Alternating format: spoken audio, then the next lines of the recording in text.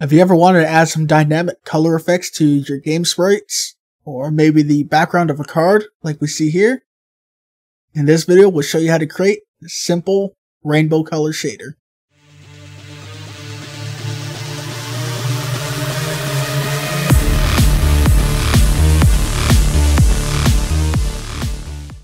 Alright, we'll start out by creating a new shader material for our sprite. I'll be using the Godot icon here, the Godot logo for this. And we're going to apply a custom shader effect to this sprite. So let's go ahead and take a look. We'll come down, go to material with our sprite selected. And from the drop down, select a new shader material. And then for our shader, select a new shader. And you can go ahead and give this a name of some sort. Rainbow might be good, but for you, maybe a card background or whatever it is you're looking for. If you have any particular uses for it, I'm going to call this Rainbow Tut. And we'll go ahead and jump into the code for our shader. Alright, so with our shader open, if it didn't open automatically for you, again, you can just click on it on the inspector, or you can just go ahead and double click on it inside of your file system. Either way, this should open up and you should have the shader editor at the bottom of your screen, right next to the animation tab there. So let's go ahead. And what do we got for the code here? Well, it's going to be a canvas item. That's the shader type because this is a 2D object we're sticking it on. And we're going to have the fragment function, of course, because we want to apply this to every pixel of our sprite here. Now, I'm going to show you something new here. We're not necessarily going to use this, but you could use it this way if you wanted to. But I'm going to use something else later on. And what this is it's like a variable. And we're going to have it exported out here into the inspector so that you would be able to tweak it. And for this, we'll just type in the word uniform. It's going to be a float. And we can call it time. Then we can put a colon after that. And we can put in whatever it is, right? So in this case, we know it's a float. But what we're going to do is we're going to give it a hint of it being a range. So we're going to say hint range. And we can see as we start typing, that's the only thing that pops up. And you can go ahead and fill in the values here. For this, I'm going to use 0.01 for the third value. And the second value is going to be 10. And of course, end that with a semicolon. And that's going to give us allow us to select from a range of floats from 0 to 10 going in 0.01 increments. So now if you look in the inspector, you'll have a new section called shader parameters. And you can see the variable, as I'll call it here, the property called time that we created, as well as a range that goes from 0 to 10 and tweaks itself in 0.01 increments. Or steps. Alright, so if you wanted to create an exported parameter that you can tweak outside of it, that's how you would go ahead and do that. And there are all different kinds of things like that. For example, I'll go ahead and if you want to do a custom color for something, we would have a uniform. It would be a vector 3 or vector 4, right? So vec 3 or vec 4 depends if you want RGB or RGBA. And for example, I'll just call this color. And instead of hint range, it used to be hint color, but in this case it's changed to source color.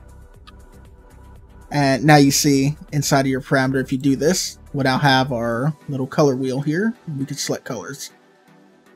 So you want to make parameters for your shader, it's that easy to have them exported out there for you to tweak later.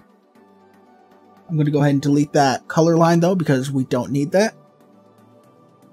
And inside of our fragment here, we're going to go ahead and we're going to create a vec3. And this will be our color.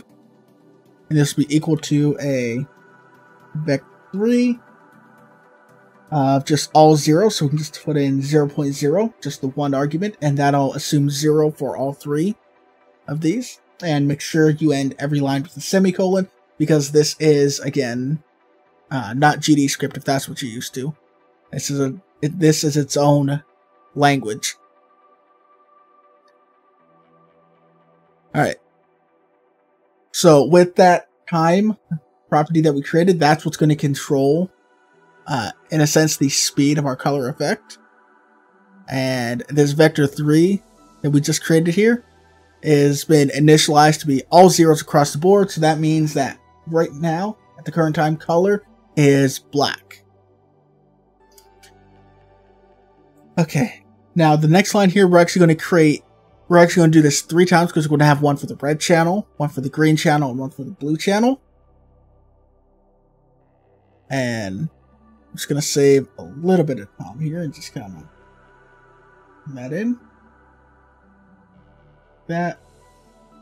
I'm not going to mix my spaces and tabs. There we go. We're going to go like that.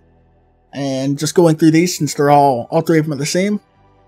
To explain this, we use the sine function, which, if you remember back in school with math class, we have sine, cosine, and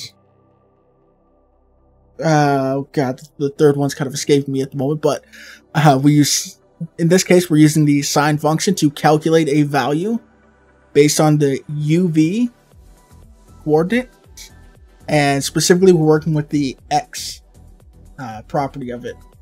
Now, if you wanted this to go left and right, we're using X. If you wanted this to go up and down, then we're going to use Y instead of X. Now, you see that we're taking this coordinate and the time variable that we created up top, and that's how we're gonna kind of calculate this. And this 3.0, we can tweak that later, and depending on what you want, you may want to change that. The one that you saw on the card back, I believe I was using 0.7 for that, but we'll get to that when you want to make little tweaks to see what each little element does, really. And you'll notice that this is all wrapped inside of a function called ABF. Well, this function is going to ensure that our value is always going to be positive. So our result will never go into the negatives, which is good because you can't have a negative color, right? 0 is the lowest that you can go when it comes to a color. So that's all that is going to do for us there. And like I said, we're doing that 3 times. Once for the green channel, blue channel, and red channel. Alright, so now with these 3 separate sine functions that are calculating in total our RGB that we're using of the sprite's color, we can, this is going to shift it by its rainbow, right? It's going to shift it by the different amounts based off our time. And this is where this rainbow effect is going to kind of come in. So all we have to do now is we have to assign this color to our object, right? So we would say, we would go color.rgb because we want to set the RGB value of the color that is on our texture, or that is on our sprite here. And we want to set that equal to the color that we just created. And of course, we end all of our lines with a semicolon. And you'll see there it is. It's not exactly like we had it in the intro, but this is the shader. And you'll see if we go down and tweak our time property inside of our shader parameters, you can see it animating there. Now you can go through and you can now animate this in however way you would like, whether that's using a timer node. You could probably use an animation player with that if you want to maybe just tweak it with code in general. So if you wanted to make some kind of rainbow effect based off of where an object is rotated, if that makes sense, you can get away with things like that. And that's where using that time shader parameter is going to come into play. Now, for this specific example, I'm not going to use that. I don't need that. So what I'm going to do is, instead of using the time parameter that we created, in all caps, I'm just going to write the word time, and that is its own thing in this language. And you can see if we animate just one channel versus all 3, we can get very different results here. So you can kind of tweak little effects, as I was saying previously. Just by tweaking little things like this, you can kind of get different effects with this, which is cool. But for the purposes of this, we're going to use just pass it in for all three. Now, what you want to see is we had it more of an overlay when we had it with the card's background. And this obviously is not an overlay, it's just taking that sprite's shape, we'll say, for that. And by all means, if we bring in another shape like this, maybe that's what you want. Maybe you want to have some kind of rainbow element like this going on for your HUD, or some kind of special meter or something. And that is perfectly fine. That may be what you want. But if you want that kind of overlay look that we had, or that you saw at the beginning, instead of setting our RGB equal to our color, if we want it to be an overlay, we're just going to set it times equals. So we're going to multiply our current RGB, right? So the texture of our sprite, we're going to multiply it by our new color to get this new overlaid rainbow effect. Now, I've mentioned earlier, if you want it to go the other way, you could just swap out X for Y. There we go. And you can see we got this kind of weird effect with some of it going left to right and some of it going up and down. So you can kind of create, again, these interesting effects just by tweaking our X and Y here. By tweaking which ones are going by the actual time and which one is maybe going by a variable. And then, again, we can come in here and we can make small tweaks going forward. Again, like that. We just changed one of these 3s to a 0.7. And now we have a completely different looking effect. So you can go ahead now, go in here and tweak this and make your own kind of look, even though everyone's shader here is going to start with just that rainbow effect. You can make these tweaks to really make it your own. But there you go. There you have it. With just a few lines of code.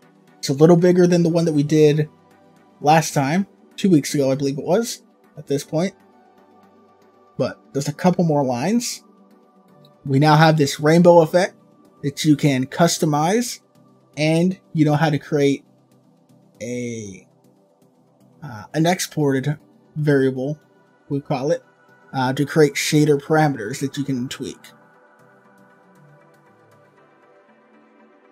Alright, so that's it. Now you can go ahead and take that and create some eye-catching visuals or some subtle effects, however you want to go about that, with your games. And with that, take care. See you guys in the next one. This wasn't too difficult for you guys, I hope. I hope you guys were able to follow along in your second shader here. But that's it. I'll see you guys in the next one.